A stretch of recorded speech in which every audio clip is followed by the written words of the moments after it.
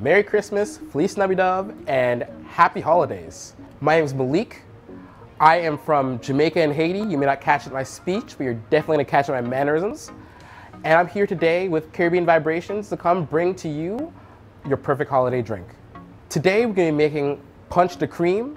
It may sound something unfamiliar to you, but it's actually closer to a traditional eggnog. But instead of using whole milk, instead of using cream, we're gonna be using condensed milk and evaporated milk. And I promise you probably half of you don't know what condensed milk is. So just to go through what we're gonna be using today, we have our limes, just for the lime zest. We have our evaporated milk. We're using cinnamon and nutmeg, our farm fresh eggs. We have our Angostura bitters, also from Trinidad. And we have our condensed milk. Okay, let's get into it. Now, I'm just gonna crack the egg. And we just wanna make sure that we get the yolks and the whites separated. Nothing but yolk. Now we have our 6 eggs in. They're not looking too pretty, but they're all in there as well, separated from the egg whites. So now all we have to do is put in our evaporated milk. And that's 1 can. Perfect. Now we have to add not 1, but 2 cans of condensed milk. 2 cans. Honestly, I've always been looking for an opportunity to use condensed milk, especially since I've always seen it in my grandma's closet, I've seen it in my mom's closet, I've seen it in every Caribbean house, but I have no idea what it's for. Apparently it's for this, but let's get to the adding. This is slowly becoming my favorite thing to pour, ever. No drink compares to how smooth this pours. And our next step is to grate a nutmeg in. Now, for this, you don't have to grate a whole nutmeg. You can grate just about 1/3 to a half of it. And next, we're gonna put in our cinnamon. So I'll fill it up a little bit to the top, and you can put that in.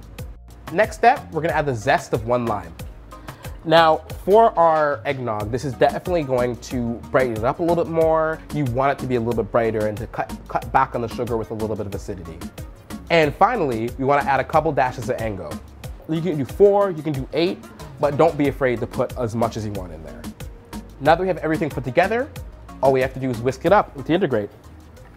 Now, because it's a little bit thicker, because you're getting a lot of the condensed milk with the eggs, you're gonna get a little bit of resistance, but that's okay. You wanna make sure you wanna break up all the yolks. You just wanna blend to integrate it.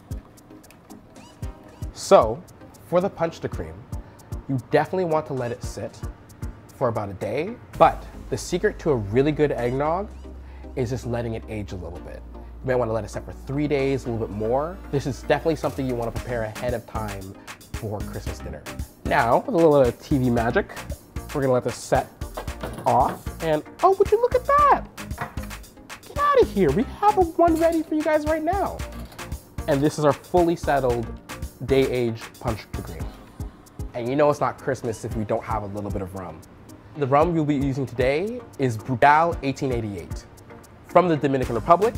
It is done with a European sherry cask, so you're getting a lot of honey, you're gonna get a lot of dried fruit, and a lot of warming spice notes, especially clove and vanilla.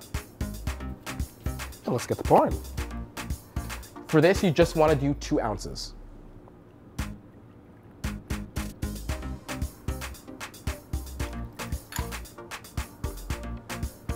And now that we made it and it's all set, we wanna add the Poncha cream as well, just to round it all out. And you just wanna put in 3 ounces of the Poncha cream.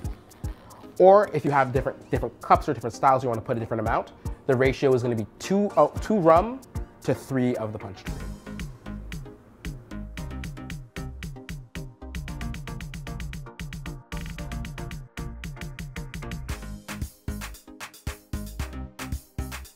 And you definitely want to give that a little bit of a stir, just to integrate it a little bit more.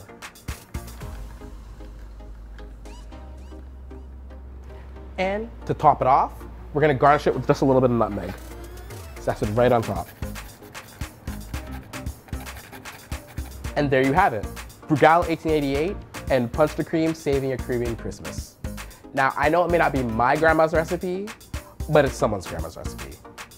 Well, cheers everyone, and happy holidays.